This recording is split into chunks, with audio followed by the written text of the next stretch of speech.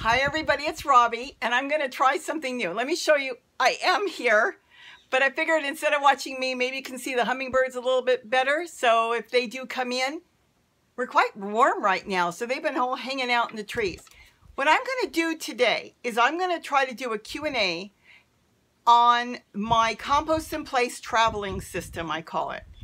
And it's just that there's over 60 comments. A lot of them are just comments. Some of them are questions. Some of them, just ideas and different things. So I figured I would go through it and see if this works. If it works, I'll do more of these. And if it really works, maybe I can learn how to use my phone to do some live feed here. I usually use my tablet. I'm trying my phone today. Okay, so I'm just going to go through and answer them, because for me to try to get online and type, I end up being there for hours at night, and then I'm tired in the morning, of course, and I'm up till 2, 3, 4 in the morning trying to answer things. And it's not just the one video. Questions come in on all kinds of videos. So today it's going to be on the compost travel, and the reason I picked that one is it's the newest, one of the newer videos, and it's my favorite way of composting. This is why I picked this one. Anybody can do this. I think people should try it.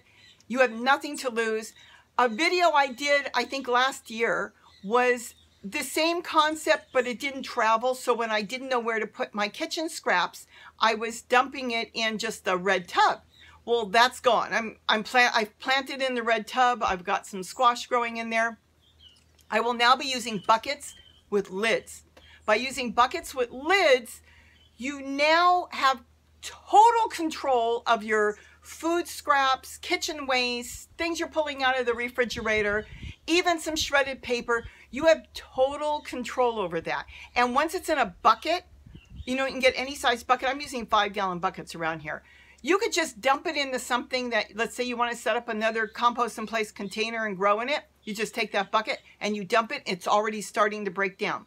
I like the small holes on the top, as I explained, so you don't get roaches. And somebody asked about that, and I'll get to her question in a minute. You don't get critters in there. You don't get mice and rats in there. So this way you have control, but you're not throwing away all that food excess waste that's gold, because it brings all the microbes and earthworms and everything. Red, blessed, she was all excited with it and she liked my idea. Let's see, I used your idea on the tool in the garden last year and I grew zucchini successfully. Oh, no kidding. My gosh, the tool is just a wonder how much stuff I'm getting now. And when I haphazardly throw it around, sometimes it gets pulled off. But when I actually fix it, whether it's with clothespins or zip ties or something, everything's been going really, really good. So with a small garden, you can do this compost in place in a movable container. Why movable? So you can put it where you want later on. You can just move it around. If that plant is finished, it dies off, just pick up the container, move it to someplace else. Okay, somebody wrote, standalone self-watering irrigation video is great, does destroy foundation.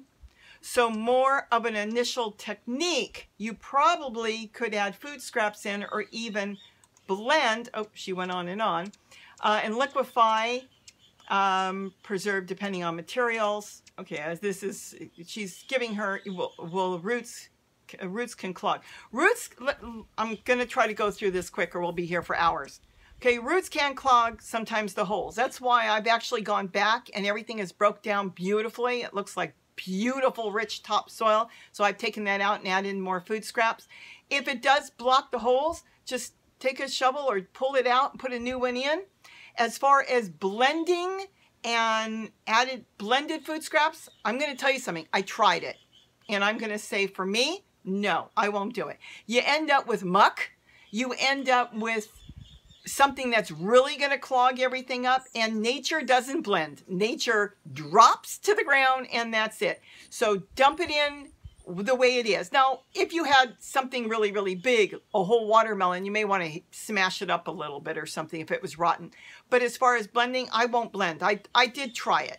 That's not to say if you were eating oatmeal or cream of wheat or some sort of cereal and you didn't want to finish it, You can dump that in there. But to take all your vegetables and blend it, it's a waste of time. I have found, number one, it's not going to break down really any quicker because I think the worms and everything, like the particles, they get into the food matter and they break it down the way nature intended them to break it down. So for me, no, I'm not going to blend it. And as far as destroying the foundation,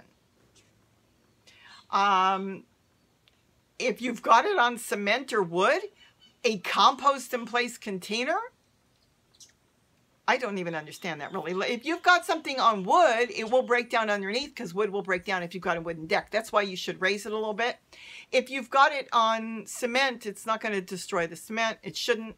And if you've got it on soil, there's no foundation to worry about, so I wouldn't worry about it. So, but as far as the container, this video is about putting containers inside containers. That's why you can use cottage cheese containers, yogurt containers, bigger buckets. You want to use a flower pot and put a big heavy plate on top, whatever way you want to do it. That's what this is about. So, I mean, all questions are good. And again, it's only my opinion. It doesn't mean I'm right or wrong. It's just, I've tried the blended. It didn't work for me. Okay, we've also got collected many containers, plastic bottles. Now I can use them. Okay, Alicia. Yes, I collect a lot of plastic containers. This has been great. I collect too much stuff. But that has really, really worked. I want to thank everybody who's given hearts and happy faces. Robin Williams. I love watching you and Gary garden. My patio is so small. I have about 3 feet. And then it's shared with a grill and a trash can. See, I put 2 storage bins out and filled them the way you taught me last year. All the while, I've been fortifying them with cups and layering compost. I've been trying to figure out the most effective way to do it. I was making tiny piles and turning the cups upside down. Oh, this is kind of long too. I spread them out. She covered them with leaves. Okay, she likes this method. This method will work better. And this is why I started doing it. And it's just fantastic. The plants take off. You don't have to worry about digging a hole. I mean, you can because it works too. But digging a hole in your container and then putting it in a hole and covering it up. You're just going to open the lid. If you didn't put a flower pot on top or anything, just going to open the lid, drop in your scraps, snap it back. If you want it to break down faster, you can sprinkle some soil on top or some potting mix, whatever you want to do. That would be the only thing.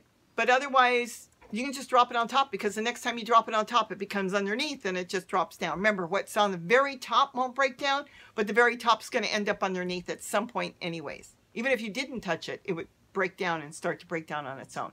Yeah, this is working great. I've been going around the yard sticking containers everywhere, coffee containers, and the plants have just perked up. I'm trying to save a squash right now that shouldn't have been planted where it's planted. It looks like a spaghetti squash. And once it grew a big squash, all the other squash on the end are dying because the big one is pulling everything. So by putting some I put 1 container in there. I might end up putting 2. By putting a container in there, I'm hoping that it's going to feed the squash plant enough to get a couple more squash going.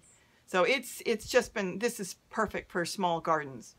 Richard Freyes. You don't, he's asking about, again, blending it, chopping it. He's actually talking about blending his leaves, grinding up his leaves. You really don't need to. If you want to, if they're big leaves and you want to grind them up smaller, you do. If you feel like you want to do the work, you can do it. Don't blend them. You don't want to make soup out of them. You want the critters to get into the leaves and live in the leaves and the wood chips and the food matter and slowly break it down the way they were intended to break it down. I mean, you can try anything you want, but a lot of times all you're doing is making extra work for yourself. And sometimes it's not even doing it better. And let's see what else. I'm trying to go through all these. A lot of them are just beautiful comments.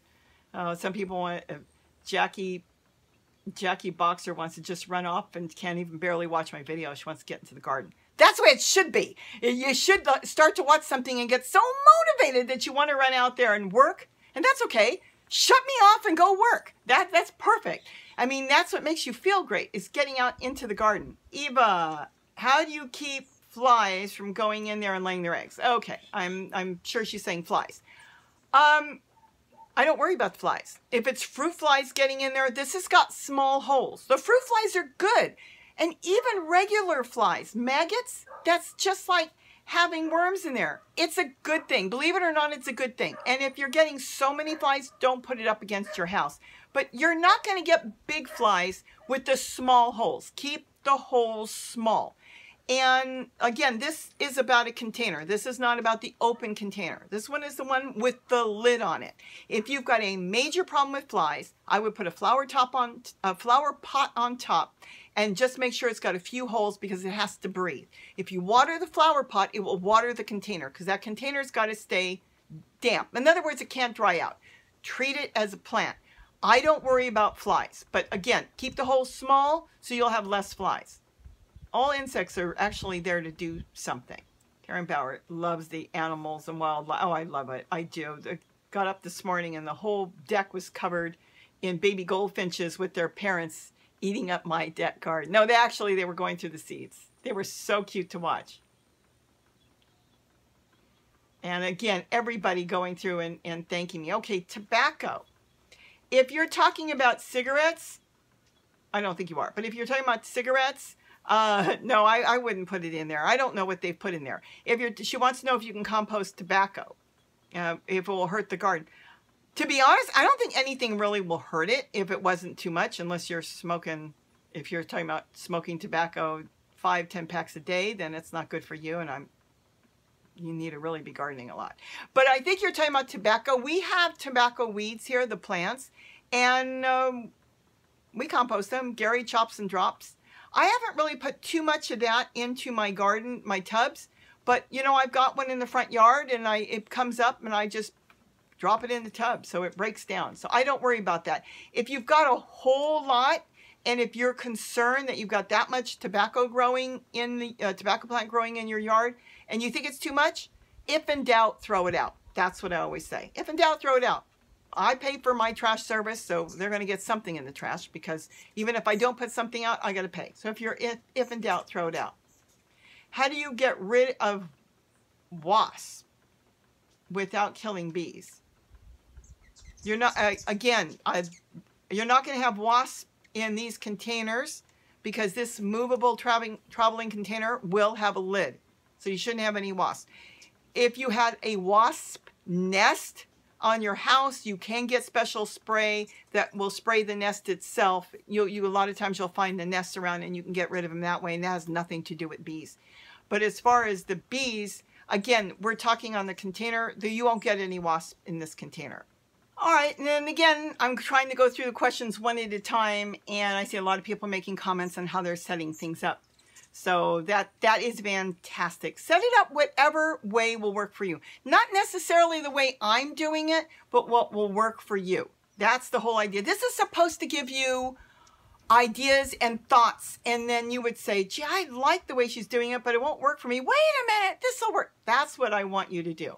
Make things work for you. Somebody was concerned about the weight on the deck. The deck is holding up fine. The containers are not that big and they're not that heavy, so they're okay.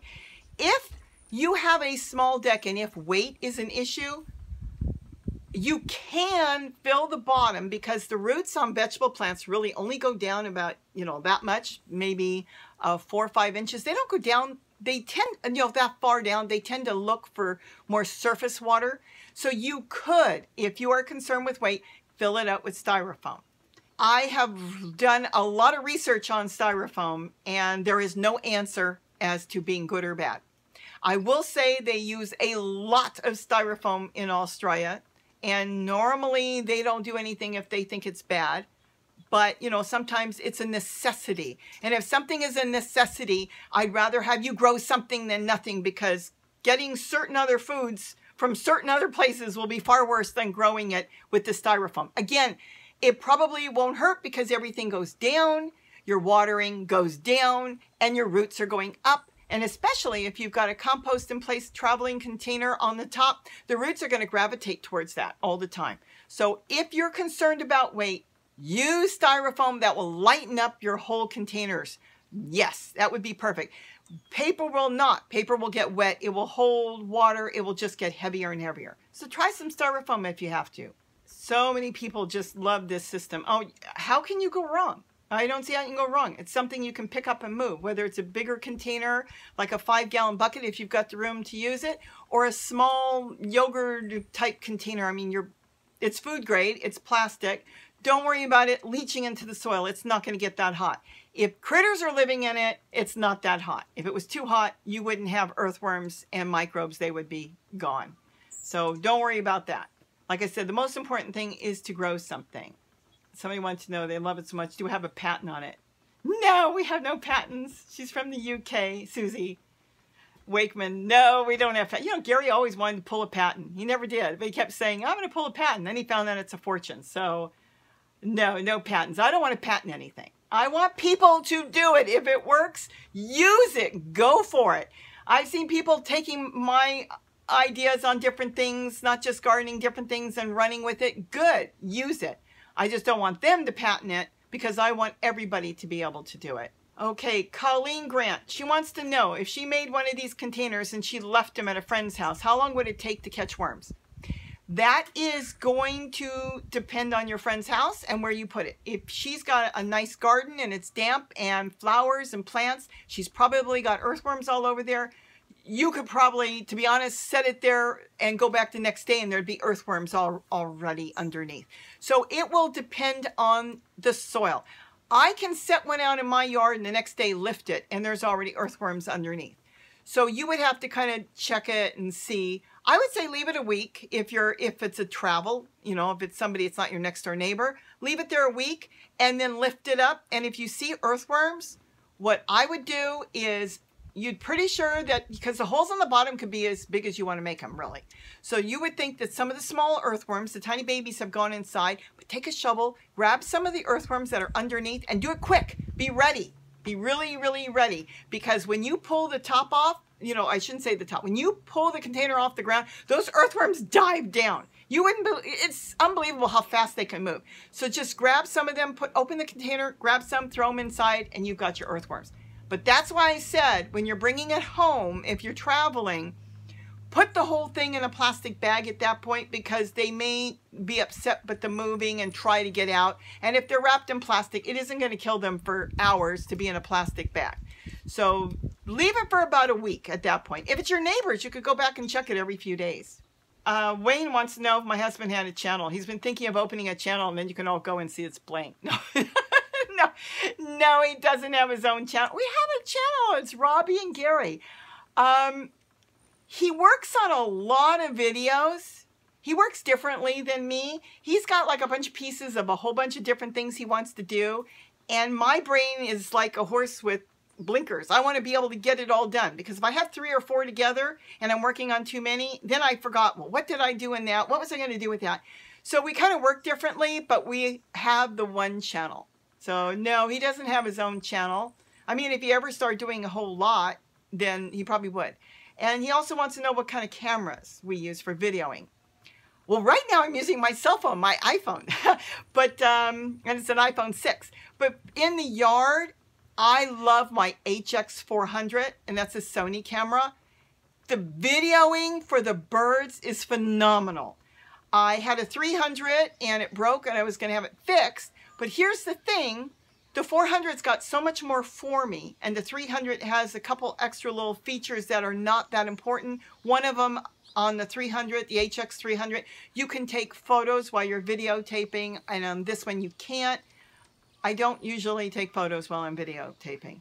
And I like the idea that the eyepiece, the LCD, will go off if you lift it to your eye and will go on when you take it away, so it's quick. So I prefer the HX400. That's what I use. Now, and also I can kick it in the manual, because so many times I'm trying to do a photo of a bird or get a video of a bird, and if there's a little something in between, the camera wants to focus on this, not focus on this. So I can kick it in the manual and get it where it focuses where the bird is. And so that's why I like my HX400. The 200 is the one that Gary uses. He's got 2 of them, and that's the HX200 Sony. He loves it.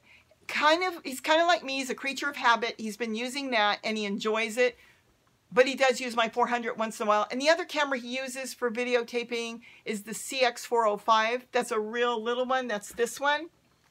and it's cheap. Let me see if I can bring the, yeah, see, it's a cheap little camera. I really enjoy this camera because you can do so much with it. I can hook it up easily. He can hook it in his yard upside down. Yes, he climbs up that thing that's in his yard, and he hangs it upside down and all that. It's light. It's cheap enough that if he dropped it and it broke, I won't be screaming so much. No, the other ones are a little more money. They're easy to come by. I have to think for a minute. Yeah, I bought all mine used. And then I bought one for my granddaughter so she could do her blogging with it. I love this camera. You can usually pick them up used for $100, but they're not that much more on, let's say, Best Buy. Best Buy carries them. All the camera stores carry them. It's still on the market. It's been out for a long time. But yes, it is the CX405. And I have nothing to do with Sony. They don't give me any money. I like Sony. I'm used to them, and that's what I use. But this is for some videos. The sound quality is better on the HX200. I don't have one here. I thought oh yes, the HX200 and the HX400, they have better sound quality. This is the HX400. And it is an amazing, amazing camera. It's got a good focal lens. You don't have to be changing lenses. There's nothing wrong with changing lenses if that's what you want to do. But it's not a toy, and it does everything I want it to do. So my favorite camera, my go-to, is the HX400. But if I'm going to do a quick thing on the deck, or I'm doing a DIY, then I just set this thing up. It's quick and easy, so that's it. Let me go put you back to the hummingbird so you don't have to see me. Of course, I don't know where, it's so hot they're hanging out in the trees. They'll come, and plus they have other hummingbird feeders around. I've got one on my deck. I've got them all over the yard, so they can go anywhere. I've got these other hummingbird feeders I've been making. I've been having a blast making hummingbird feeders. And then the Orioles, they love the new feeders I've been making. Mary Davis, she had asked me about yogurt and cottage cheese containers a while back. And yes, you can use yogurt, cottage cheese containers. You can use little tiny containers. It's still going to leach into the ground. If you had something really small, I mean, this is too small, but if you had something really small, this is my speaker, you know, if you packed it up and you're still watering it and it's leaching out the bottom into your plants, it's going to feed. It's constant food. That's the thing. It's constantly feeding your plants. So any size will work. If you want to go larger, of course go larger. I mean, I could easily say larger is better, but some of your flower pots or containers are not that large. I've got cucumbers growing in a small flower pot, so I put small containers near it, and you can see they come to life. And yes, you'll see all the little spider type of roots. No spiders, roots, going across straight into the containers. They want all that nutrients that's coming out. They don't care that much about the water, but they care about all the food that's coming out. So any size you want to use. If you feel you can go bigger, go bigger. If you can't go bigger, use small ones and set up a whole bunch of small ones. And if they break down and you check them, periodically I check them and they broke down, you could leave it and add more, or dump that into another pot or container that you're going to start growing in, because that is the best soil you can grow in. And then start it all over again. Start the whole process over again. Don't ever throw any of that away. Even if it's broke down, that's now your topsoil. That's your mulch to grow in. That is everything to grow in. So many just love the idea. I've always come up with ideas. You want to hear stories? No, let's not do that. I'll end up with all the thumbs down. As a little kid, my mind was working. Even when I wanted to raise hamsters. Oh, there's a real quick one. Less than a minute, promise. I was trying to build my own cages. What was I, 8, 9 years old? I'm building cages out of wood. You know how well that went. That didn't work. Then I'm building cages out of anything I could get a hold of. Then I found the guy around the corner. Well, I didn't find the guy. I went through their trash and found big film canisters. And I thought, wow, I can use this from the movies. And I went to the door. You don't do things like that anymore. Went to the door. Oh, I hear helicopters.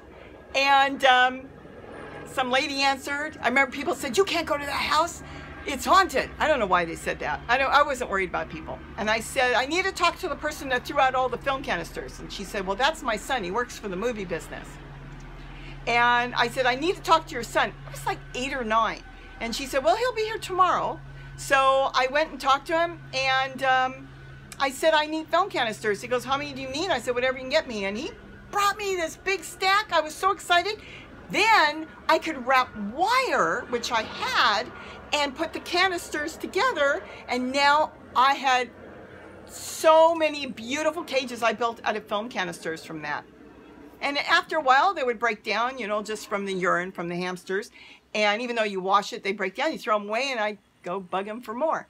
But I could build cages. I filled up my parents' garage with over 100 hamsters. That's a story for another day. I have lots of stories on that. But my mind was working because we didn't have a lot of money. Nobody's going to let me go buy all those cages. So I just had all these different ideas. And I think my mind, as you can tell, works real fast now, and my mind is always trying to think ahead. Doesn't mean it's right, but it's things I try out. I'm just slowly going through to see if there's questions I can answer.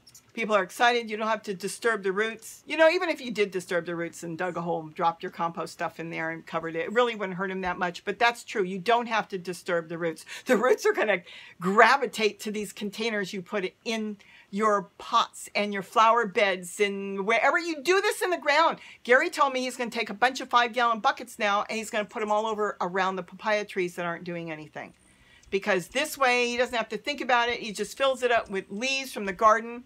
You know what's really good, and I don't know if I mentioned it in the video, get some leaves from your garden if you've got kale or cabbage or broccoli or any of that will work. Soak it and rot it where it starts to smell, and then when you start the bucket, dump that in. It really starts breaking things down. It's like pickling. You got all the microbes and everything in there. It's like your own compost tea. Just dump it in this new container you're setting up, and it will just start to work right away, and your plants will love you. Aletta Smith, she's having a problem right now, and you know, without knowing what your problem is, why they're not growing, I planted all my plants in totes, but they're not doing good right now. Well, right now could be your weather. It could be not enough water. It could be too much water. If it's not draining, make sure it's draining. And you want all those totes containers, no matter where you are planting, to make sure you got good drainage. You can water them good, but you got to make sure they have good drainage. Maybe there's not enough food in them.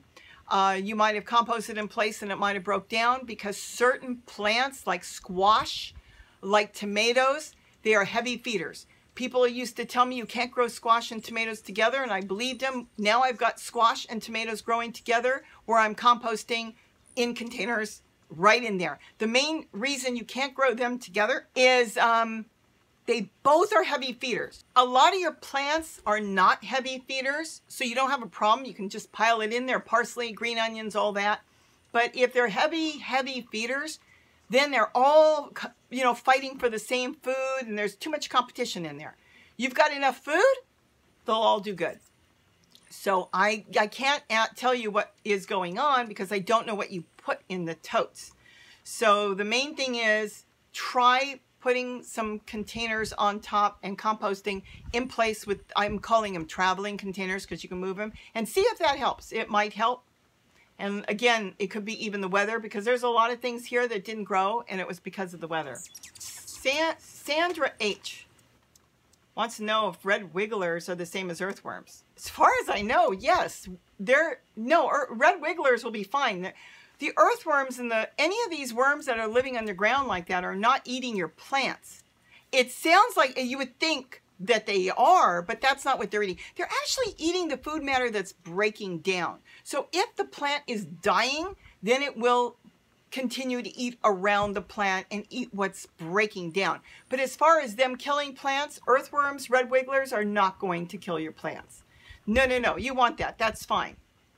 So I would not worry about that. That is a good thing. And yes, there's a lot of people that think earthworms are eating your plants. They're not. They're eating the microbes and everything. They're all working together. They're eating what is breaking down, is essentially what is going on.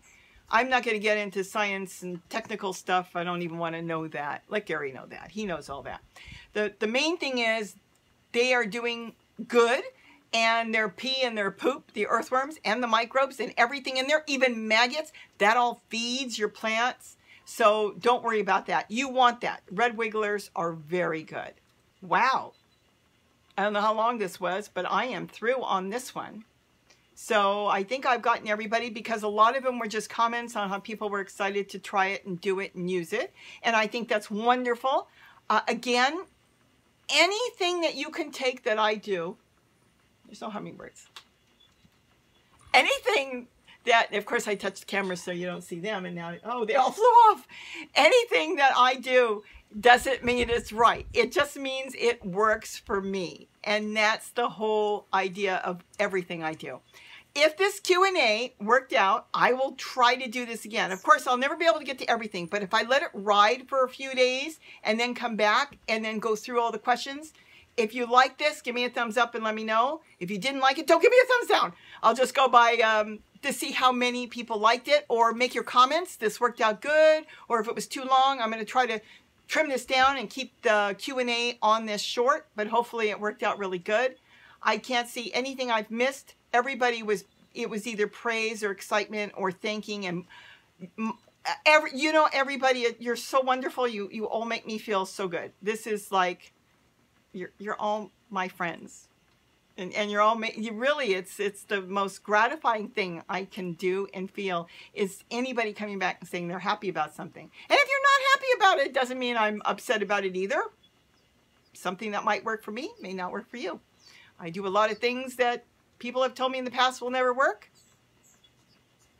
I did it anyways, and it worked. So everybody has to do their own thing. So let me know if this works out, and then I can go through other ones. And then if I've got footage I can add in sometimes when I do it this way, this will be good. It's probably better than trying to do a live, a live type session, because not everybody can get in, and yes, they can come back and ask questions, but this way I can kind of go through, and if I missed anybody, I'm really sorry, but I think I got them all as far as people asking questions. Like I said, tons of statements. So with that, sorry there weren't that many hummingbirds today. It's not today, it's the hour. They come in very heavily in the morning. First thing, crack of dawn, they're just ready to feed on everything. And then at the end of the day, before they got to go off and go to sleep, they're really loading up. And you're also going to see, this is not a hummingbird video. Well, anyways, you're also going to notice that a lot of areas that may not have had hummingbirds before may end up with more hummingbirds. And areas that had a lot of hummingbirds may not have as many, because now that breeding season for them has pretty much come to an end. There might be a few stragglers here and there, maybe some of the younger ones.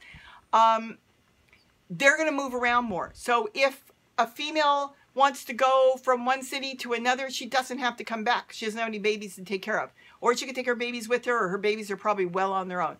So they're all going to be doing their own thing now, and hopefully they'll be here after summer too, but they were here all year, so we'll see.